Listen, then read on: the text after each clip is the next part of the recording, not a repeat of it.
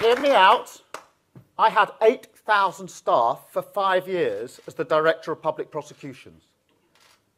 And I acted, I hope, in the right way with them, which is when they had victories, I celebrated on their behalf. I picked up awards on their behalves. And when they made mistakes, I carried the can. I never turn on my staff, and you should never turn on your staff.